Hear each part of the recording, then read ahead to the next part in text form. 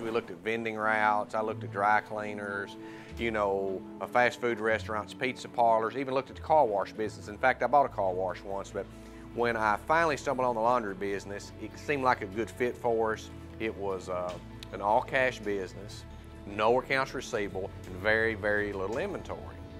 I basically just got on the internet and looked at everything I could find about coin-operated laundries. And there's several sites out there, and I actually connected with the trade association, the Coin Laundry Association, and they put me in contact with my distributor in Little Rock, Arkansas. I actually met with every distributor in the state.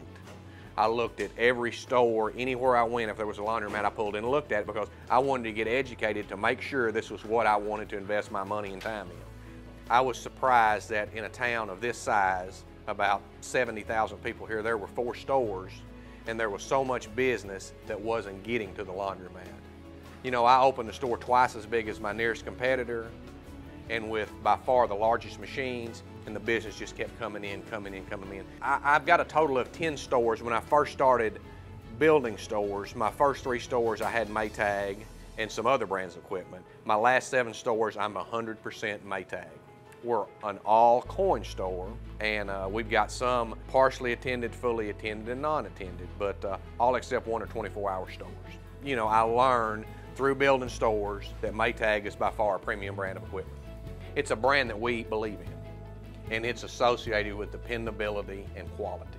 Best warranty out there, 5-year parts warranty, great product. And when you have Maytag in a store, it lends credibility to your store because they're such a household name. Just having a Maytag equipped store attracts people. And Maytag does a great job on getting us the most efficient equipment. The industry tells us that 25% of our revenue should go to utilities. And I'm operating somewhere around 18%. All customers are going toward our larger washers and our larger dryers. These larger washers and dryers are a lot more efficient than our smaller machines. And that's what customers are demanding, larger, more efficient machines. If we can get our customers to use the front load, high efficiency washers, put them in our front load, larger dryers, it gets them out of here, saves them time, and saves us money. When I build another store, and I'm sure I will, I'll build another all Maytag store.